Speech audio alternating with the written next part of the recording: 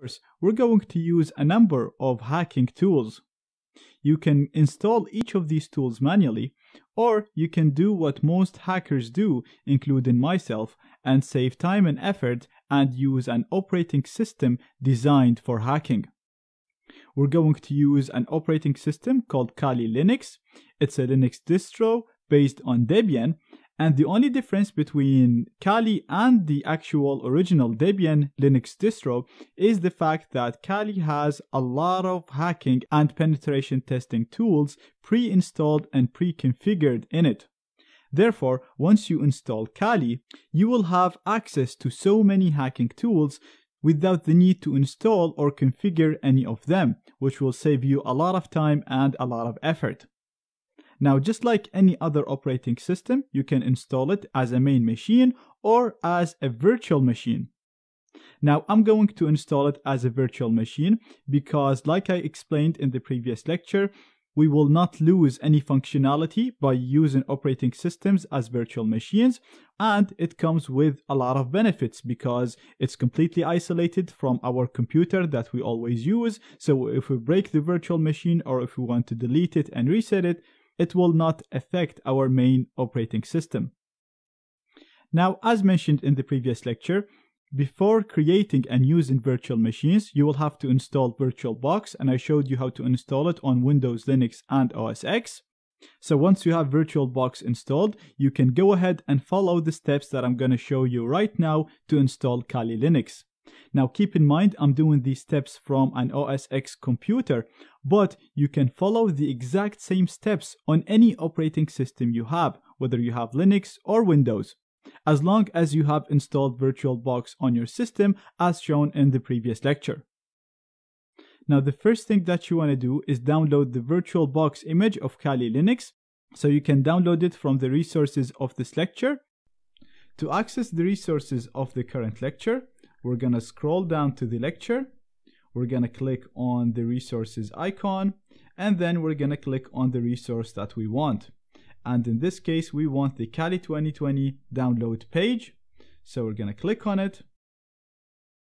Now, before going ahead with this, I want to highlight something that is very important. So please pay attention.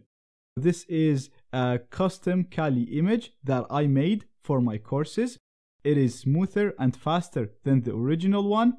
It fixes a number of bugs, and it contains a number of extra programs that we need for this course and are not included in the original release. So you do not have to use this custom image. You can use the original one. You can even use just a normal Linux distribution, as long as you know how to manually install all of the missing programs and apply the fixes that I did myself. And you can see a full list of them here on the left.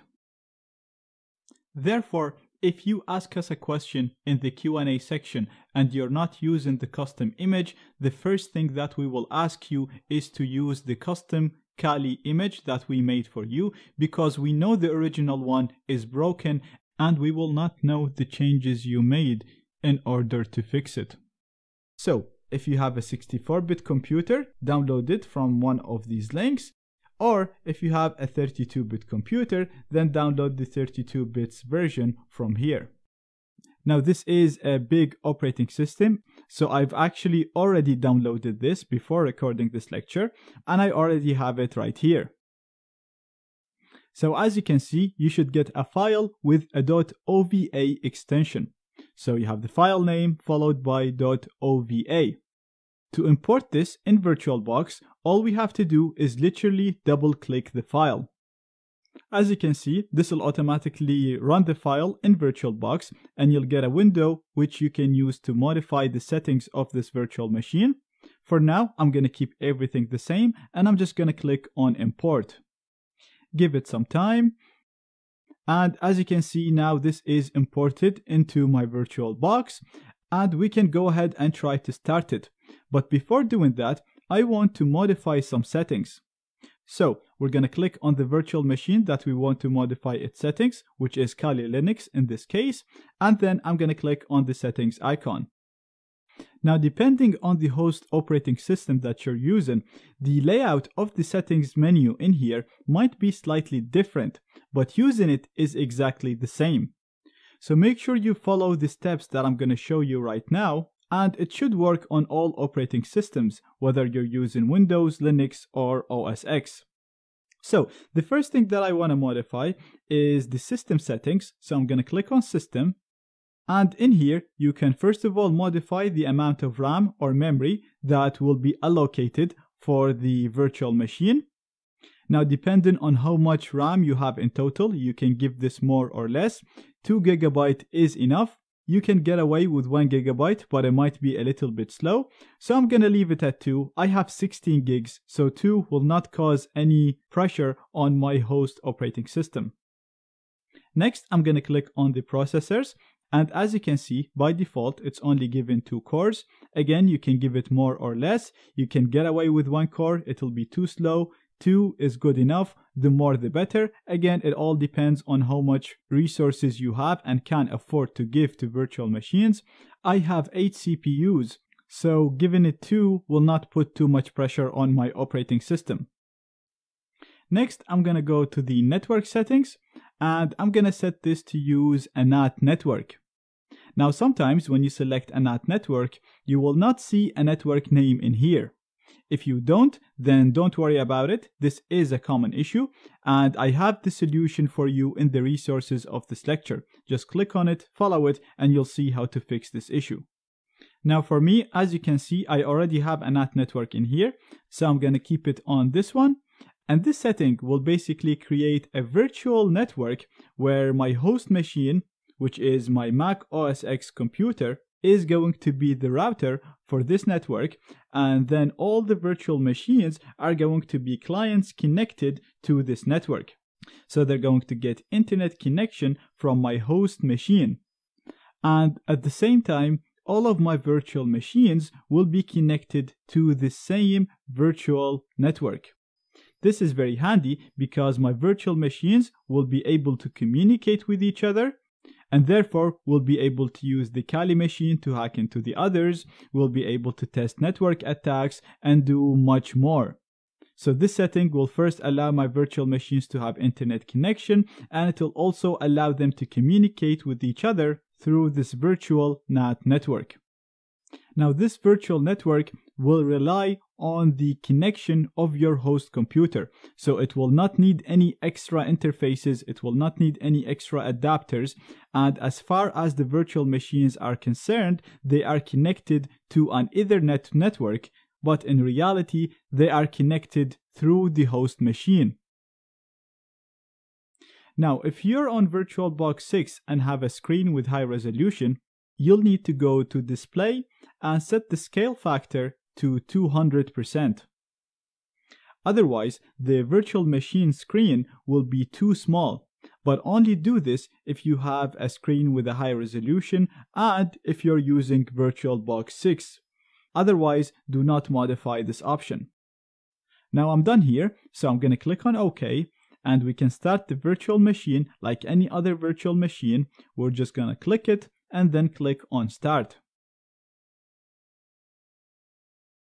Now, if you followed everything that I did so far and faced a black screen or got an error, please check out the links in the resources of this lecture, as they cover the most common issues that you could face when starting Kali.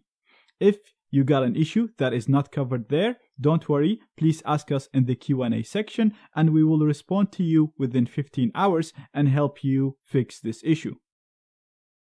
Now I'm going to click inside the virtual machine and hit enter. And as you can see, we have the login screen for Kali Linux. So right now it's asking me for the username, and the default username is root, R-O-O-T. I'm going to hit enter, and then it's asking us for the password, which is the reverse of the username. So it is T-O-O-R. Hit enter, and that's it. Now we're inside the virtual installation of Kali Linux. Now don't worry about how this operating system looks different, and if you don't know how to use it, we will cover all of that and we'll cover its basics as we go through the course. But for now, if you just look at the top right in here, you'll see that this virtual machine thinks that it is connected using a wire. So you can see wire connected. So Kali thinks that it is connected to an Ethernet network. And that's because, like I said, we set it to use a NAT network. So if I just go to my web browser, as you can see, we have internet access in Kali Linux, and this is provided from the host computer. So Kali is connected to the internet through the host computer, and as far as Kali is concerned, the host computer is a router, and it is connected to this router through an Ethernet cable. If Kali feels a little bit too slow or laggy, please give it a few minutes if this is the first time you run it, because when you start it for the first time, it will automatically check for updates. Once this process is done, the system will start running a little bit smoother. Also, it goes without saying, if your computer is not powerful enough, then close any unused applications before starting Kali to free up resources. But as you'll see throughout the course, 2 GB of RAM and 2 CPUs are enough to run Kali smoothly.